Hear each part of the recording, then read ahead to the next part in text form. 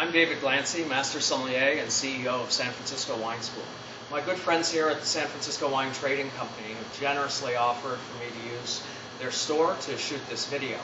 Today's video is about proper restaurant service of wax-sealed wine bottles. Now, this service is the fine points apply to restaurants, but the part of just getting through the wax applies to anyone at home, any occasion.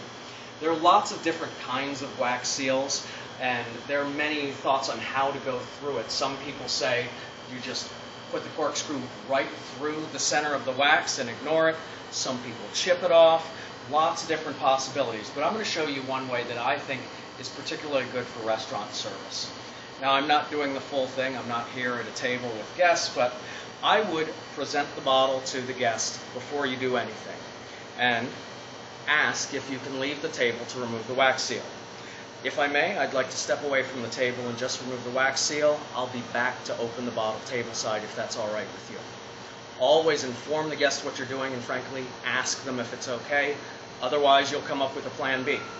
So when you step away from the table, you go into the back of the house, and I like dipping the neck of the bottle only. And if you could come on in here and just show how far in I'm going.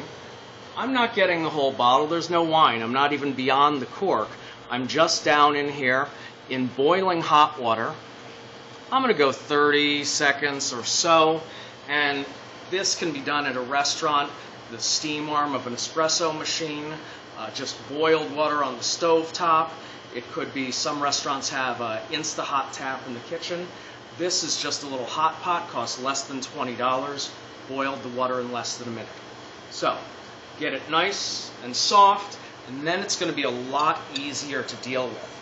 One thing I didn't mention is that some of these seals are pure wax, others are wax plastic polymers, and I've even seen some that have pine resin, all sorts of different possibilities. So the going right through the middle is now a lot easier because I softened it up. And we just go right through, and they say just ignore it. You've got to hold the lever on so you don't cause problems. It popped the top right off, but I really don't want to open it now because I'm afraid that I'm going to get wax inside the wine. So I'm just going to get rid of that little top of the wax and see if now that is enough. This is still in the back of the house. If I were at the table, I'd put that in my pocket straight away. So now I will. But I want to get this out of the way because we don't want risk of the wax falling into the wine when opening it. We don't want the wax touching the wine. So now it's really easy to cut this off, or much easier anyway. We've got the start at the top, and we can just peel it away all the way around. In any event, I'd peel that all off, come back, push the cork back in, come back to the table, present it to the guest, and then continue opening it. If you were to open it so that you couldn't remove all of the wax seal, there's something you can do other than that. So instead of dealing with getting every bit of wax off, if you've got it off enough to do that, then you could use a pour spout. Now, there are fancy silver ones we could use. I've just grabbed something that is sometimes referred to as a drip knot, and I'm going to finish removing the cork for the guest.